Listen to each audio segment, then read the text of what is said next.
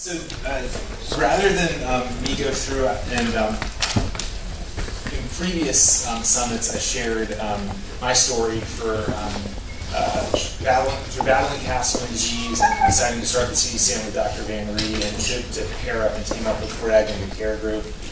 Generally, I shared in the past. This year, we were really fortunate to get some great awareness. The Today Show ran a story in early 2018 about the CDCN, about what we're doing. And so I thought that rather than my long-winded story, I can give you guys a 2-minute video that shares my story. Doctors spend their lives healing other people. But what happens when physicians become patients? Who do they trust with their own health and their own lives? And what if the only doctor who can save you is you? Dylan shines our Sunday spotlight on a young doctor who's now specializing in saving his own life. Dr. David Fajgenbaum is in the fight of his life. There were 3 flares over the first 6 months. To find a cure for an extremely rare disease. Castleman is almost like a mix between an autoimmune disease and a cancer. It's just relentless in what it can do. He is fighting to save the most important patient in his life, himself. It's not true. November of 2010, I had my last rites read to me, all because my immune system was attacking my organs. The 32-year-old doctor at the University of Pennsylvania was always the picture of health. A former quarterback at Georgetown University, David had never faced any serious medical issues. That all changed in July 2010. I went from being this healthy third-year medical student to being hospitalized in the intensive care unit with every organ failing. My liver, my kidneys, my bone marrow, completely shut down. Gained 70 pounds of fluid due to liver and kidney failure, and didn't think that I was going to survive. Intensive chemotherapy brought David back, but 2 relapses followed. Did the doctors know at first that it was Castleman's disease? No, it took about 11 weeks to diagnose me. With very little known about this rare disease, David took his treatment into his own hands. What I learned very quickly is that though I now had a name for that thing that was trying to kill me, the medical community had such a poor understanding for how the disease worked. His research led him to Dr. Fritz Van Ree at the University of Arkansas of Medical Sciences. So David started here as a patient. He became very interested in the research. Together, the 2 men started building a network, looking for solutions, racing against time. And when you have a deadly disease, you don't really want to wait for the stars to align. We prioritize all the possible studies that can be done. We go and recruit the best person in the world to do those studies. Despite the research, David continued to relapse. I turned to my sisters and my wife, and I told them, I said, I'm going to dedicate the rest of my life, however long that might be, to trying to cure this disease. Your blood work done this morning, Todd. Blood works good? Blood work's good. But of course, it's like kind of always looming, right? Yeah. With a disease that could come back at any moment, David became his own test subject. I started conducting laboratory research on my samples, going through all my medical data. I thought that a drug that had never been used for Castleman's before, called sirolimus, might work. And I decided to try it on myself. It was a major breakthrough. He's now been in remission for 4 years. David says his perseverance was inspired in part by his mother's own battle with cancer. My mom was amazing in not just finding silver linings in problems, but actually creating silver linings. To take a terrible experience and to create something positive out of it. And she instilled that in me. Anne-Marie Fajgenbaum lost her battle with brain cancer. David's battle continues. This drug that I'm on that's saving my life, we've now tried it in a few other patients. It's helping them. So we're fighting with everything we have.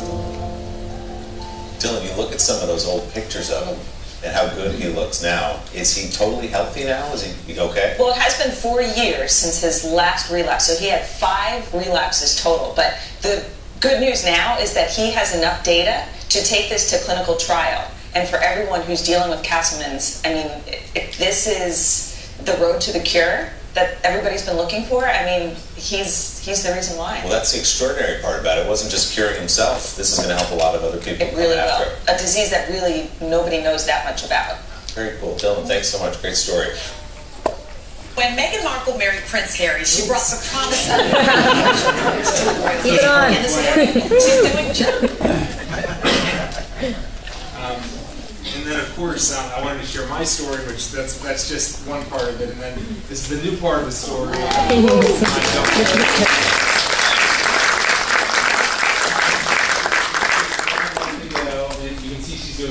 flat. So my wife and I are so happy, and really this is, I think, so important to share this second part of the story with you guys. That obviously during those ups and downs, I didn't think that I was going to survive, obviously, and I certainly didn't think that I was ever going to get to a day where I could have a sweet daughter like this. So I really do have to, Amelia Marie, and her initials is AMF. They were my mom's initials. So she shares initials with my mom, and she's the best. And so I just want to share this with you because I know many of you guys obviously are at various stages of your own battles and what you can kind of think about in the future, hope for in the future, and I just never even could have imagined this. And so, we're going to keep fighting and keep working so that way all of us have great opportunities like this for major life events. So I now want to just take a step back to what we mean when we say Castleman disease. Castleman disease is something that unites all of us. We either are battling it ourselves or we have a loved one with Castleman disease. But Castleman disease, those two words really have a variety of meanings. So when you hear someone talk about what they have Castleman disease or what is Castleman's, Castleman's is really a group of diseases that all look the same under the microscope. So if you take out a lymph node from someone with Castleman disease, their lymph node will look similar to other people with Castleman disease. But it's really a heterogeneous and very different group of diseases that are all mixed into one. It's kind of the same thing as if you think about cancer. If someone says, I have cancer, or I know someone with cancer, that gives you an idea for what they're going through, but it doesn't tell you what type of cancer they have, what type of treatment they need, what they're going through. They have cancer. So Castleman disease is a similar sort of thing. It's a name for an overarching group of diseases, and we are really trying to nail down on those individual diseases that fall within this umbrella term. This is an example of a Castleman disease, a small snapshot of a Castleman disease lymph node. And we're not going to spend much time today going through pathology, as much as I guess you guys probably can expect that I would love to. We'll avoid the pathology, but generally there are features that unify us, that if you look at our lymph node on the microscope, we have similar features, but we all have very different stories and experiences. Generally, you can break up Castleman disease into three major buckets, three major groups, and then you can even further subgroup it. But just to start, we talk about unicentric Castleman disease. You can see our guy over here. This person has a single enlarged lymph node in one part of their body and maybe a couple other lymph nodes nearby. That's unicentric, meaning you need one region of the body with these enlarged lymph nodes that look like Castleman disease. As you can see, the estimate is that it's much more common than multicentric Castleman disease. The cause is unknown, but generally surgical excision is generally the way that you try to treat unicentric Castleman disease. And patients can do really well with UCD as far as long-term survival. Oop, I turned my mic off, sorry. Were you guys able to hear most of that? Okay. Yeah. All right. So the risks that you need to think about with unicentric Castleman disease is, first off, most patients will never relapse if that lymph node comes out. And secondly, no one has ever gone from unicentric Castleman disease to having multicentric Castleman, which is important to keep in mind. There are two real but very small increased risks. One is a slightly increased risk of cancer, and the second is a slightly increased risk of something called perineoplastic pemphigus. And these kinds of things we can certainly talk about later on throughout the day.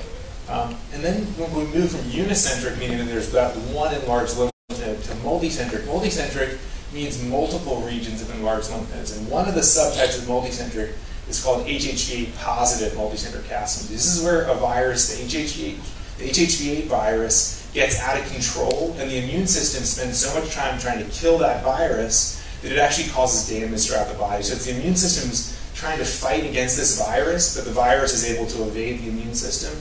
It causes the immune system to attack the body.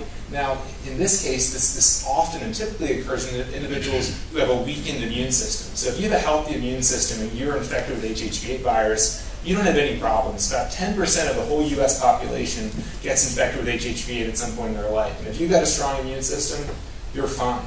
But if you have a weakened immune system, either due to HIV infection or some other cause of having a weakened immune system, then you can't control that virus. The virus gets out of control, and then your immune system causes a lot of damage.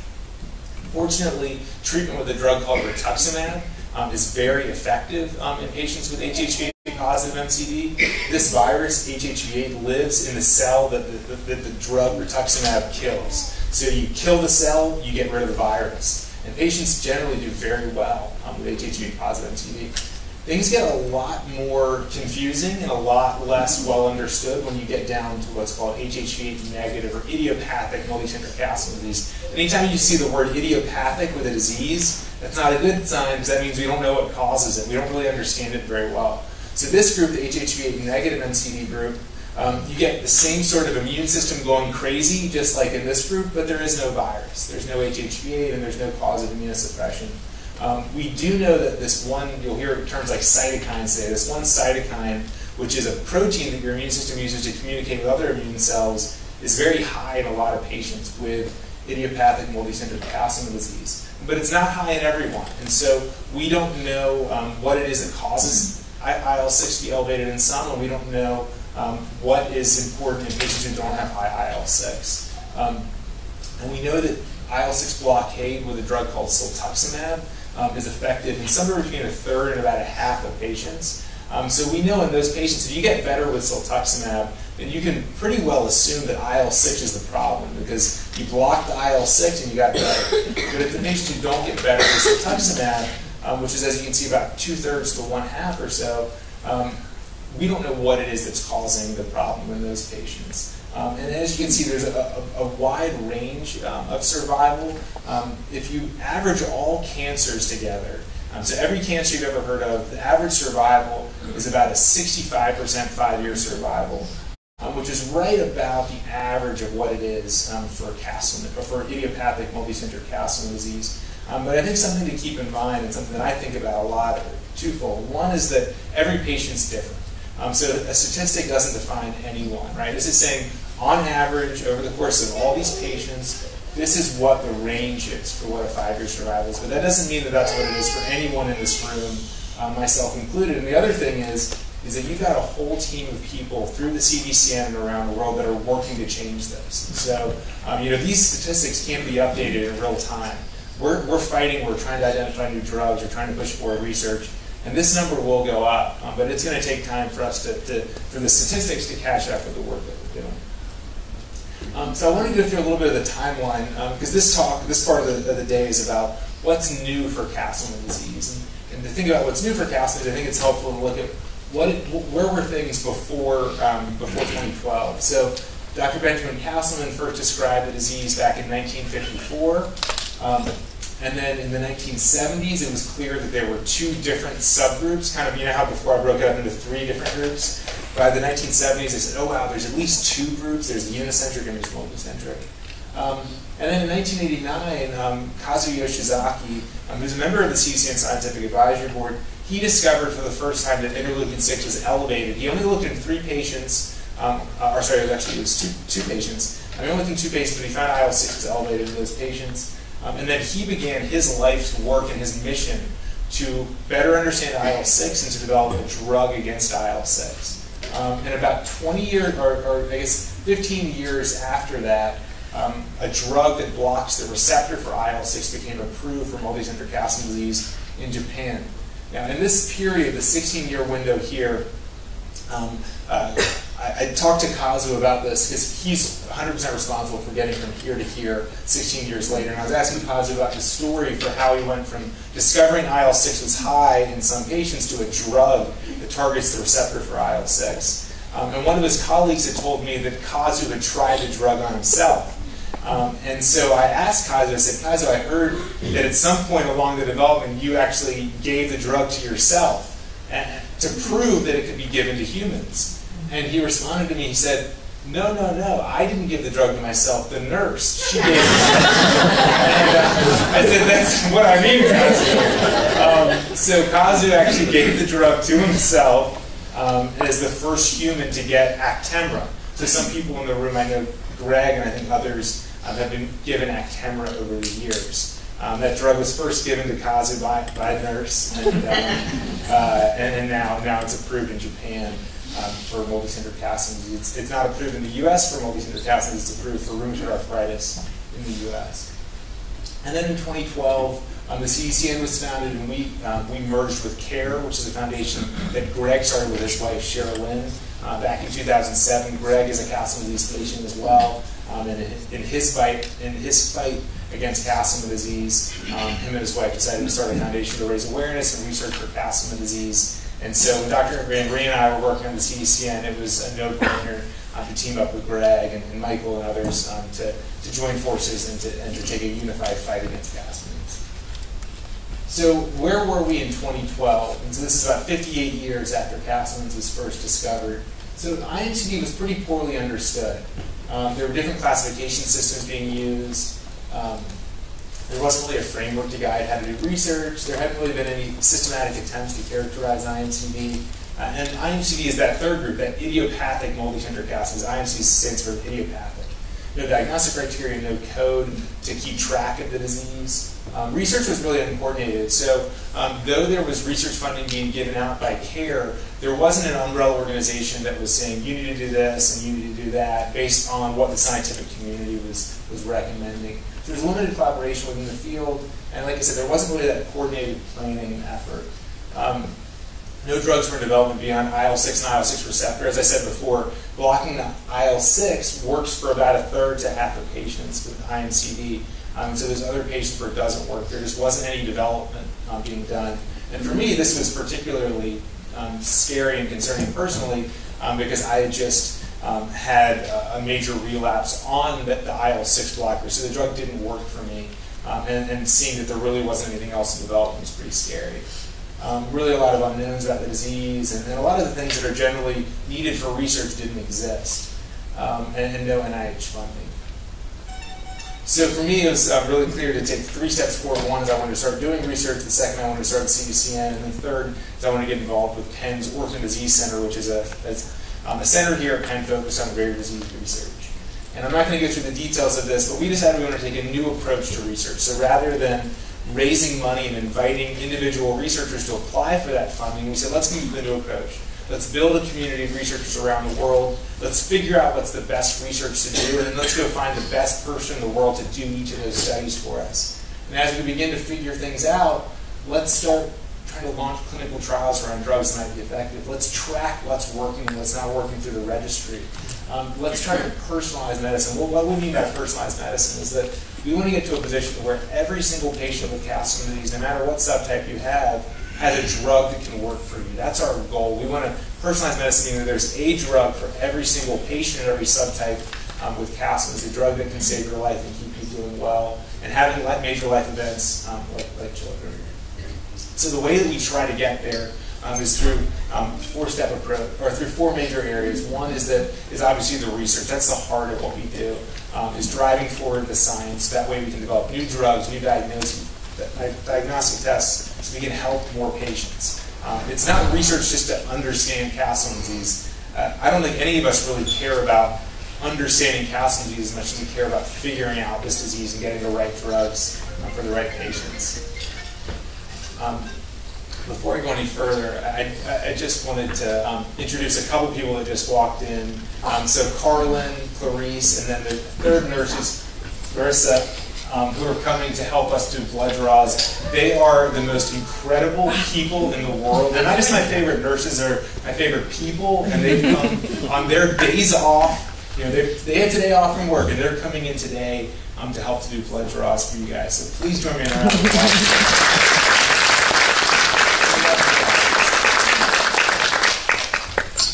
So in addition to research, there's also physician and researcher engagement, which is in trying to create collaborations, drive forward science, also connecting and supporting patients, and lastly, raising awareness and fundraising. We're going to try to hit on all of these today. So this is a picture showing a bunch of the locations with physicians and researchers that are part of our network. This is a picture from a couple years ago at one of our meetings, doing the Castleman Warrior Flex, the one that I showed Amelia was doing earlier on. And then this is actually a couple years old, so it's a little outdated, but these are locations where there's Castleman's patients around the world that are part of the CDCN network. So most of you guys are probably represented with one of these dots, but like I said, it's a couple years old, so you may not be represented. This is last year's patient summit. So that's kind of giving you the history, and then so what's new today? And what have we done in the last few years since 2012? So we joined up with CARE. We held our first meeting at the American Society of Hematology. This is Dr. Van Ree and I. From that first meeting where we got together 27 experts, we established a scientific advisory board to help to guide what we do. In 2014, siltuximab became the first FDA-approved drug for idiopathic multicentric Castleman disease. That same year, we launched what we call our International Research Agenda, which lays out all of the research studies that need to be done around the world for Castleman disease, and we push forward every single one of those as fast as we can. That same year, we also published a new model for how we think about Castleman's. Rather than thinking about it as a lymph node disorder, we think about it as an immune system disorder. We'll get to that a little bit later. And then in 2016, we published the largest study ever of a new subtype of Castleman's, which I'll be sharing with you guys about in a little bit. We launched the Accelerated Registry in 2016. Hopefully all of you guys have heard about it. You'll hear more about it today. It's our best shot to figure out the right treatments for Castleman disease. It's when we pull together data from hundreds of patients to try to understand what patients are responding to what drugs, so we can find trends around the most effective treatments. And also in 2016, we got our first ever unique code for Castleman disease. It's D47.Z2. You guys should see it on all of your medical records. This new code. Before there was not a code for Castleman disease. We got the same code as a bunch of other immune system disorders. We didn't have our own unique code. Now we have our own unique code, and we spent a lot of time trying to get it because, one, it helps to make sure you guys get the drugs you need. When you have your own code, insurance companies are much more quickly to say that code can get that drug. So it helps to get access for all of us. And then importantly, it also helps with research. Now we can look in large databases and say, who has the code D47.C2, and then we can do research on those cases.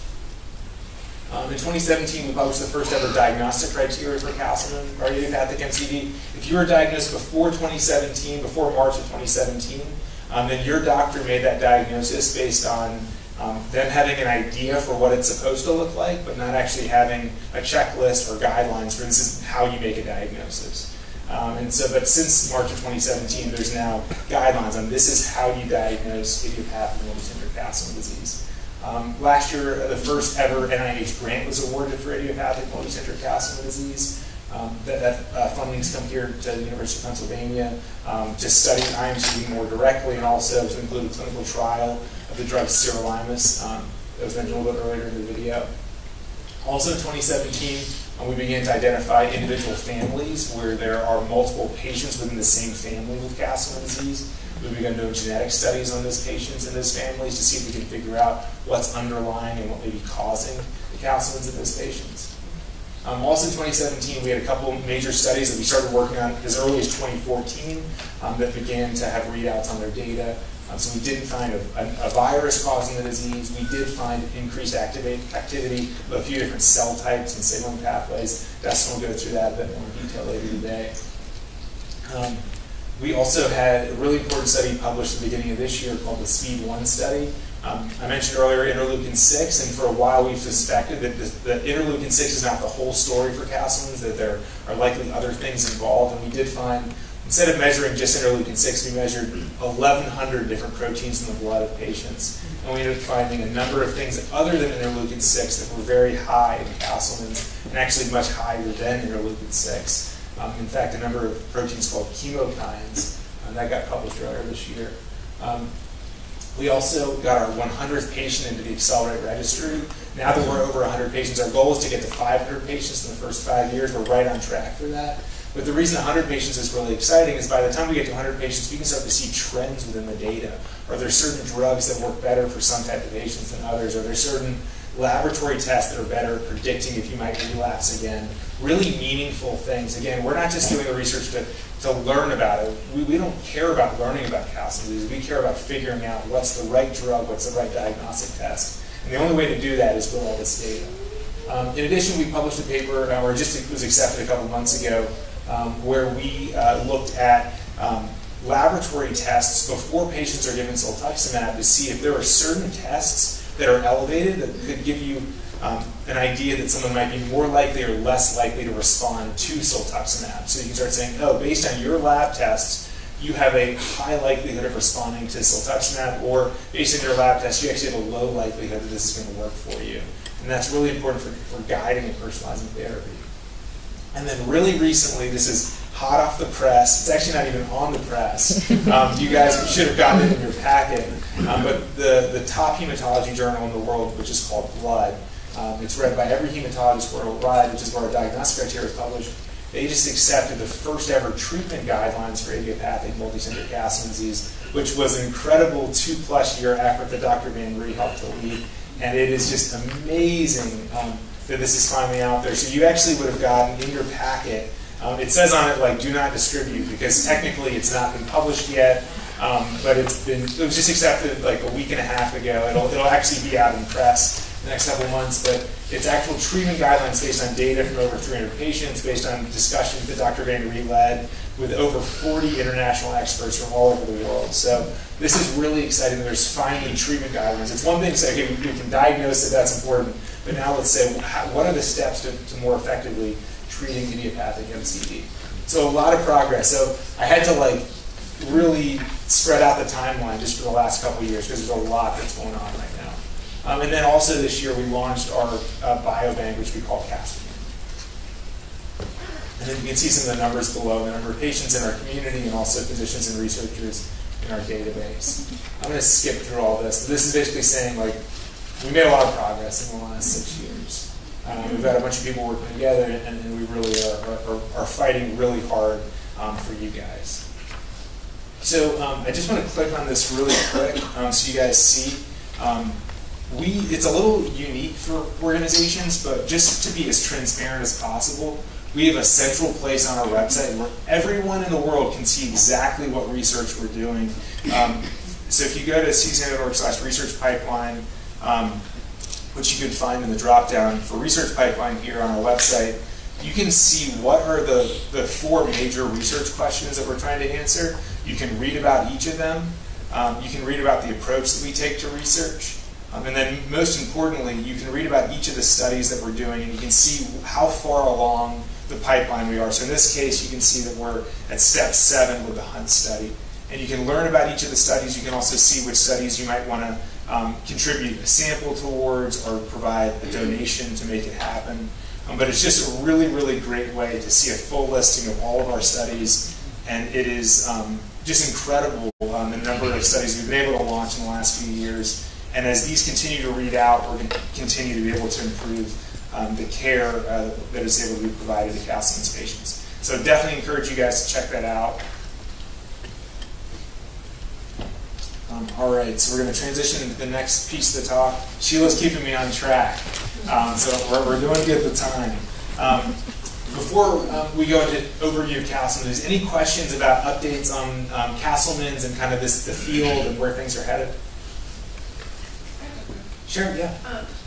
Are you guys going into the line of maybe this might be genetic, or is that kind of field you're hoping to? Yeah, so it's a great question. It's asking whether we think Castleman disease is a genetic disorder. So we know that for the vast majority, I would say higher than 95% of patients, it is not inherited. There's not a patient who inherits it from a loved one. We know that the vast majority, there's not 2 people in the same family with the disease. So it's not, that's what's considered what's called a Mendelian inherited disorder. We know it's not that.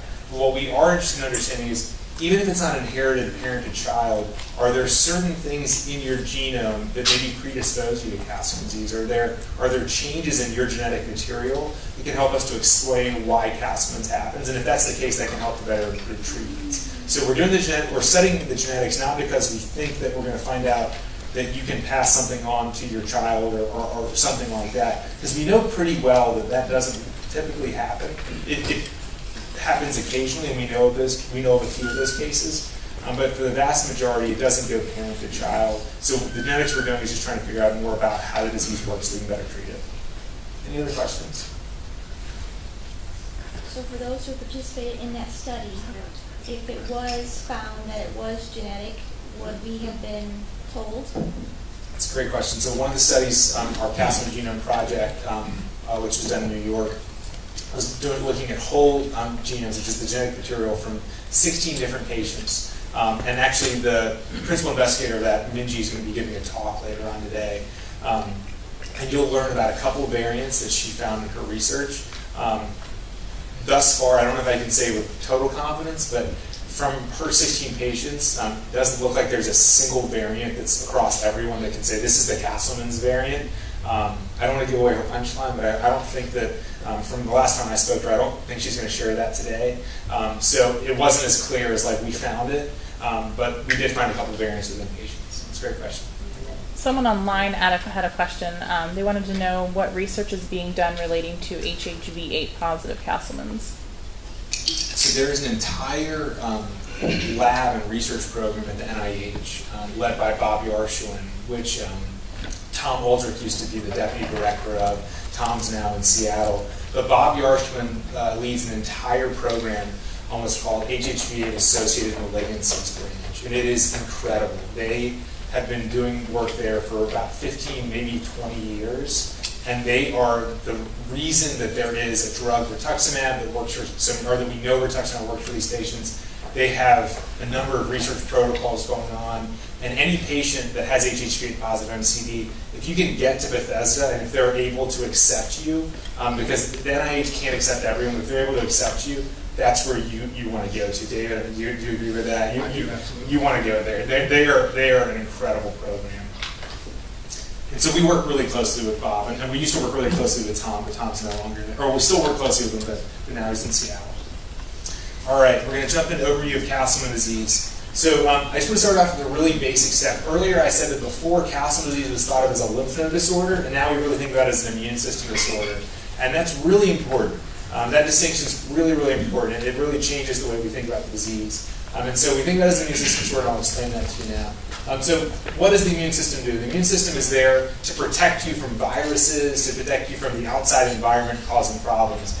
You got different immune cells all throughout your body. They all have different roles. They're kind of all in a surveillance mode until they see something that become activated. So if they see something like bacteria or virus, those immune cells become activated to take on and fight those things. They fight the viruses, and also the immune system is really good at fighting cancer. And so some patients will actually develop cancer, and their immune system will kill and control the cancer. And you may never even know that you had cancer because your immune system destroyed it. So the immune system is there to fight off foreign invaders and internal problems like cancer. The idea is that it becomes activated, it takes on the thing that it needs to fight, and then it should go back into an inactive mode. This is kind of how the immune system is supposed to work. Be inactive, turn on when it needs to, and then turn off when it needs to. So, and one thing that's really important is the lymph node is the primary hub of the immune system. It's where this gets coordinated. It's where immune cells can talk to other immune cells and say, I've just seen this, you need to fight that. And to communicate with one another. Of course, they don't speak, they secrete cytokines, and these cytokines are the way they communicate. If they release IL-6, that tells a cell this, and it releases IL-4, it tells a cell something else. And so these cytokines help to communicate with one another about what's going on. And so again, just using another analogy, I think I used this last year for folks over here, the firefighter analogy. You can think about it as firefighters are kind of always in surveillance mode, waiting to hear about a fire, like the immune system. A fire starts somewhere, and the firefighters all run to put out that fire. They put out the fire, and they try to not cause too much damage beyond the fire. Don't want to spray water in too many other places. They control the fire, just like the immune system controls the virus or the cancer. And then they return back to surveillance modes. The firefighters go back to their firehouse. The immune system goes back to a dormancy. That's how the immune system is supposed to work. And the analogy for Castleman disease you can think about is that you have the same sort of thing, these immune cells in this watchful mode, and for some reason, we don't know what the trigger is, but for some reason, the firefighters go into action. They get into fighting mode, and they start, in this case, the example is that there's a false alarm, and they're spraying water in buildings where there is no fire. And the equivalent in the body is that the good things, like your organs, your liver, your kidneys, your bone marrow, your heart, your lungs, actually start taking on damage because the immune system is on. And so we don't know why it does that, and then unfortunately in Castleman disease, it's progressive. So unless you treat it, you can't stop it. And so, so the equivalent is, cities flood, houses are destroyed, and this is the equivalent of Castleman. So the questions we have is we want to figure out what is that trigger, what's causing the immune system to go out of whack, and then how do you stop it? That's really the most important. When you think about the immune system, there has to be this balance between, if you have too weak of an immune system, then you get infections and you get really sick from viruses and colds. Whereas if your immune system is too strong, then your immune system actually causes problems. And so you really want balance within the immune system. And unfortunately, Castleman is more on the too strong side of things. And so then just to use this to show kind of a similar sort of story, but the idea in Castleman, in idiopathic MCD, is that there's some sort of cause that turns on the immune system. And there are a bunch of different immune cell types. These are just a few of the hundreds of cell types. And each of those cells has really intricate what are called pathways. And these are just communication lines within cells and between cells that turn on, which produce these cytokines, which cause damage. And then you end up with what we call idiopathic multicenter Castleman disease. So all the symptoms and features that you see. So the research we're doing is trying to say, what's the cause, what are the key cell types involved, what's going on in those cells, and then most importantly, how do we treat the disease? This is really how we think about our research. So earlier I showed you this slide. I'm just going to hone in really quickly on idiopathic MCD and say that not only are there those three groups, but actually more recently we even break that third group up even further. And so we have subgroups within subgroups, and some of us have a rare form of a rare disease and a rare subtype. But what we found is that within idiopathic multicenter Castleman disease, there's a huge spectrum. So some patients will present with flu-like symptoms and will never be hospitalized with their idiopathic multicenter Castleman. They'll have a form of the disease that really looks very different from the form that maybe I presented with, where I presented and had to go right into the hospital and go right into the intensive care unit. So there's this huge spectrum, all within idiopathic MCD, but really quite different. So some of these patients are going to be life-threatening, whereas others it's going to be more of a chronic illness. And a lot of that has to do with how quickly were you treated, what treatments were you given, a lot of factors. But we break up idiopathic MCD into one subtype. It's called the TAFRO subtype. So TAFRO is an acronym that stands for thrombocytopenia, which is low platelets, anasarca, which means lots of fluid, fevers or inflammation, so this is the F. The R is for renal dysfunction, which is kidney dysfunction, also fibrosis in the bone marrow, and the O stands for enlarged liver and spleen. Many of these patients have the hyaline-vascular, the hypervascular features in their lymph nodes, and this group is often the most severe, so they get the sickest the quickest. And the reason that it's important, that we think it's important to split out TAFRO, is that these cases just look different clinically than a lot of patients, than other patients with idiopathic MCD. And so, for example, I'm a TAFRO patient, and there's other patients in the room that are TAFRO subtype patients. Another subtype is what's called POEMS syndrome subtype of idiopathic MCD. POEMS stands for polyneuropathy, that's the P, organomegaly, E for endocrine disorders, M for monoclonal plasma cell or monoclonal protein, and then S for skin changes. The reason it's important to pull POEMS syndrome subtype out is that you really should focus on treating the POEMS syndrome and less focus on the Castleman's. Really, the Castleman's is a result of the POEMS syndrome. So just how you can think about in HHV positive MCD, the virus causes the multicenter Castleman disease. In this group, it's the cancerous POEMS cells that are causing the multicenter Castleman disease. So you really want to treat the POEMS. And then lastly, we're calling this classical IMCD, which basically is the people who don't have TAFRO syndrome and don't have POEMS syndrome. It's the rest of the IMCD people. That really this is kind of a more classical way that the disease was described. Where it's not quite as severe. There are fewer hospitalizations. Patients often have really high platelet counts.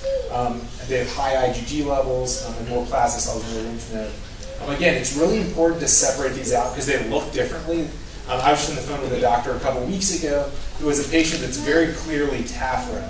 However, she has treated, almost all of the patients she's treated have a more classical IMCD appearance. So when I'm talking to her on the phone, she's saying, this patient got way too sick way too quickly to be an IMCD patient because my patients usually present a little bit more slowly. And the response to that is, well, actually, there's an entire subgroup within IMCD where it's really quick presentation. So it's important to do it from that perspective. And then also, we want to use this information to figure out what's the best drug for each of these subtypes. And another thing I want to get across is that patients with IMCD tend to have consistent severity over the course of their disease. And we're trying to get to this with the registry, and we need more data, we need more patients to be solid on this. But generally what we see is patients who present with a more mild presentation that don't need to be hospitalized up front are going to need to be hospitalized less frequently over time. And patients that present really aggressively and they're in the ICU up front, those patients, when they relapse, they're going to present in a more aggressive fashion. So the disease is heterogeneous across patients, but within a patient, patients generally tend to stay within the sort of intensity with each of their relapses. And I think that's just important for people to keep in mind. And we'll go through this later on with Dr. Van-Ree, but these are some of the symptoms that you see in Castleman. Flu-like symptoms, inflammatory markers, liver dysfunction, high platelets or low platelets, enlarged lymph nodes that have these particular features, issues with kidneys, fluid accumulation, low red blood cell counts, and then you can also have what's called hypergamma. So I said earlier that Castleman disease, the thing that unifies us is that if we cut out our lymph nodes and we look at them under the microscope, they look very, very similar.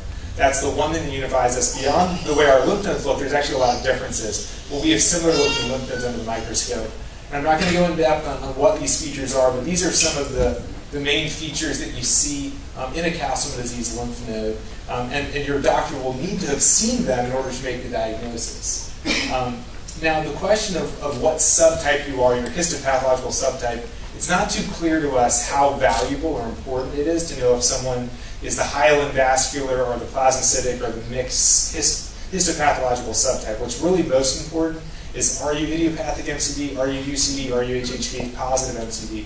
And if you're idiopathic MCD, what's your clinical subtype is probably, and we need more data to prove this, but it's probably more important to know what your clinical subtype than it is to know what does your lymph node look like within this spectrum of features. But one thing I really want to get across is that I was really frustrated early on with how long it took for me to get diagnosed. I mentioned on the video 11 weeks, and I was read my last rites 11 weeks and 2 days after my diagnosis. So if it had taken 12 weeks, I would not have survived. I would have died. So 11 weeks was the longest it possibly could have taken for my diagnosis, and I was really frustrated. I thought that took way too long.